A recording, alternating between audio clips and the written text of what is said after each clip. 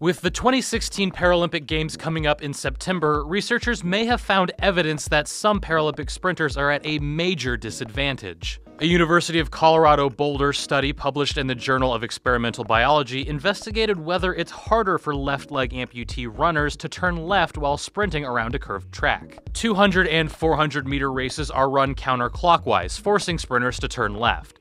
Runners with left leg amputations have to use their prosthesis to change direction, which generates less force and costs them precious time. To test the hypothesis, researchers studied both right and left leg amputees and had them run counterclockwise like a normal race, but also clockwise as a control. Researchers found that runners with their prosthesis on the inside of the curve were up to 0.2 of a second slower than sprinters with their prosthesis on the outside of the curve. That may not sound like much time, but the study's lead writer, Paulo Taboga, said a 4% reduction in speed during a competitive sprint event could mean the difference between a gold medal and no medal at all.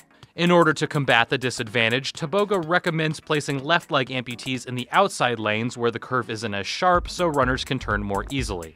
Taboga also said he wants to help prosthetic technology improve enough to eliminate the disadvantage for athletes and better the quality of life for anyone who uses a prosthesis. For Newsy, I'm Grant Sunison.